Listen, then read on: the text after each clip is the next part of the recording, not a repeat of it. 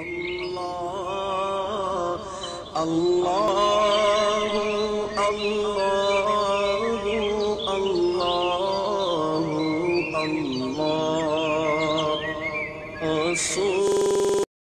Allah created the first man. Allah created the first man. He shaped his body. He gave him life. His name was Adam. Allah created the first woman. He shaped her body. He gave her life. She was called Hawa.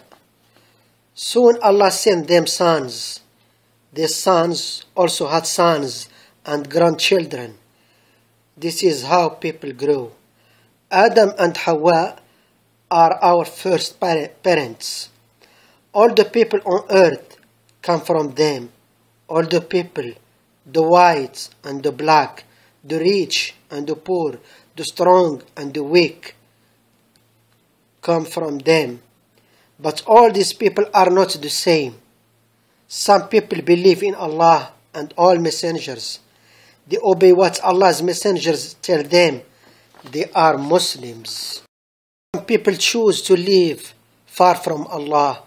They don't believe in Him or His messengers. They are not Muslims.